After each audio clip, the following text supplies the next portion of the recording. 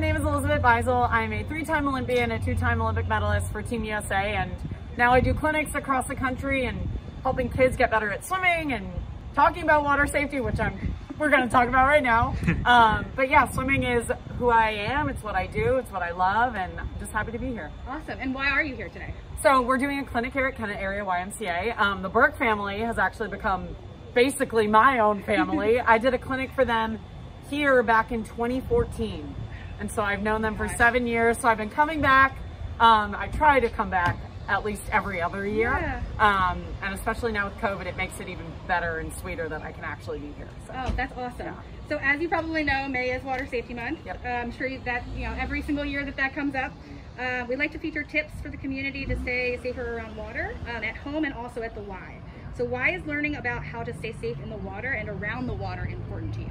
Yeah, I mean, for me, swimming is the only sport that can save your life. It is a skill as well as a sport. So I think introducing kids and adults, it doesn't matter what age you are, to the water as soon as you can. I was in the water at 6 months old, not to become an Olympic swimmer, but to become safe around the water. I grew up in Rhode Island, which is the ocean state. So I was going to the beaches. You guys in Pennsylvania, you have beaches, you have lakes, you have rivers, whatever body of water that it is that you like to go to, you have to know how to swim in order to be there safely. Otherwise, something may happen and you may not be prepared, and it's something that's preventable.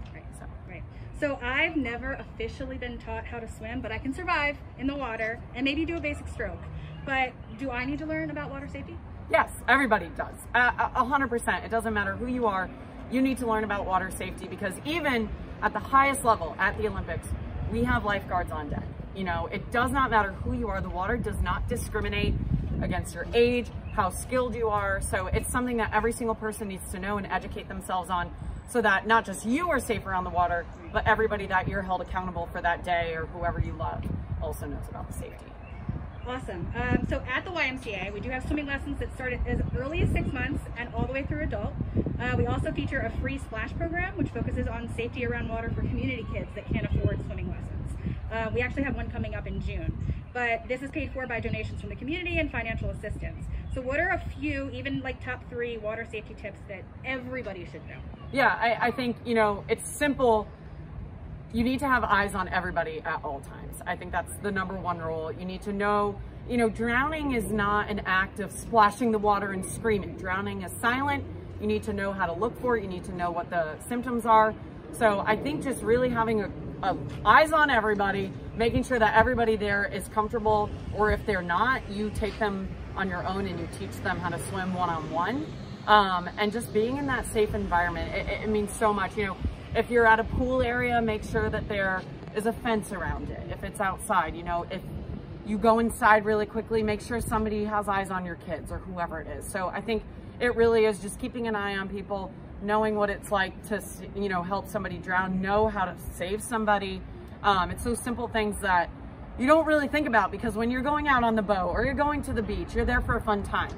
You're not there to look over somebody just in case they drown. But unfortunately, that's when you turn your head, that's when the bad things start to happen. Right. So I like your point about not discriminating against anybody. Right. The water can take anybody. Right. And I think that's the most important thing to know is, even if you are an adult and you haven't learned to swim, it is not too late. It is never too late to learn how to swim. So I encourage everybody, even though you may feel weird or different, that's okay. Don't give in to that. Learn how to swim. It's going to make you a better person. It's going to make your children safer. And, the statistics show if your parents know how to swim, you're going to know how to swim.